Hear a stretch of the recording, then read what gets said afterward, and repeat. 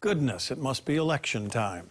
Several candidates cast their ballot today, including U.S. Senator Mazie Hirono. She's running to keep her seat in the U.S. Senate. She's encouraging everyone to get out to vote and saying this is a really important election both locally and nationally. The people of this country, I think, know better. They know who's lying to them. So this is an important election. It's all about turnout.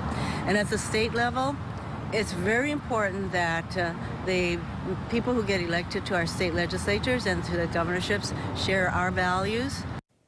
Also showing up today to vote, Governor David Ige. He was joined by First Lady Dawn this afternoon at Honolulu Hale.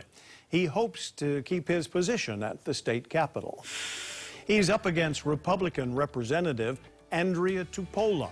She cast her ballot yesterday at Honolulu Hale. The last day for early walk-in voting is tomorrow.